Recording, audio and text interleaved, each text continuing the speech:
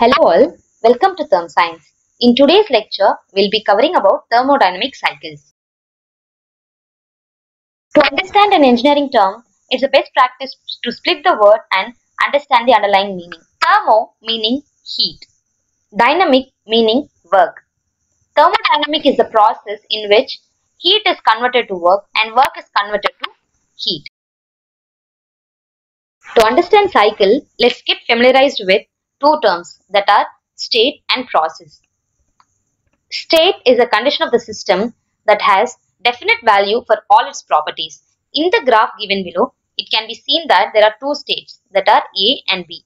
For state B, the pressure is 0.2 atmosphere for a given volume of 0.1 meter cube. Now, let's discuss about process. When one or more properties changes at a given time, change of state occurs, and this is called a process.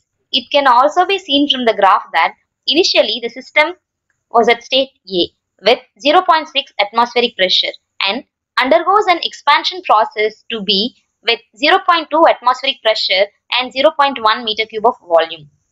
So, the system has undergone a change from state A to state B, and this is called process. Now, let's understand cycle. When a system undergoes a series of processes and at the end, the initial and the final conditions will be same, and this is said to be cycle. And this cycle is repetitive in nature. So, let's summarize thermodynamic cycles. The cycle that operates under thermodynamic principles are called thermodynamic cycles. That is, heat to work and work to heat. Thermodynamic cycles are majorly classified as two. First one is power cycle. The cycle which produces power as the output is called power cycle. Second one is refrigeration cycle.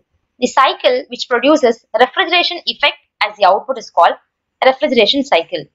Power cycles are further classified as gas power cycle.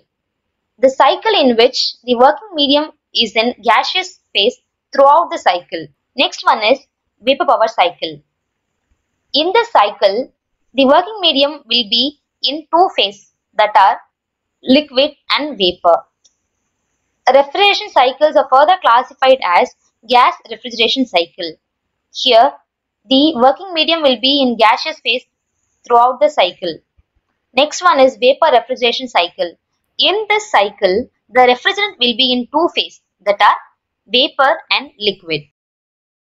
Further, gas power cycles are classified as Otto cycle, diesel cycle, Joule cycle, Brayton cycle, Atkinson cycle, Stirling cycle, Ericsson cycle, and Lenard cycle. Vapor power cycle, also called as Rankine cycle, and to increase the efficiency of the Rankine cycle, based on the application, below cycles are adopted, that are reheat Rankine cycle, regeneration Rankine cycle, combined Rankine cycle. Now, gas refrigeration cycle. It is also called as Bell-Coleman cycle or reverse Brayton cycle. Further classifications of gas refrigeration cycles are simple air refrigeration cycle, bootstrap air refrigeration cycle, regenerative air refrigeration cycle, reduced ambient system. Vapor refrigeration cycles are further classified as two. First one is vapor compression refrigeration cycle. There are four major components involved in this cycle, that are compressor, condenser, evaporator, and expansion valve. Based on the outlet of compressor and condenser, this cycle is further classified as wet vapor after compression, dry vapor after compression, subcooled liquid after condensing, saturated liquid after condensing. Compressor in vapor compression refrigeration cycle consumes more power. Because of this, vapor absorption refrigeration cycle is invented. In this, compressor is replaced by a regenerator. Regenerator requires some heat, and it may be given in the form of thermal, solar, and electrical. Thank you.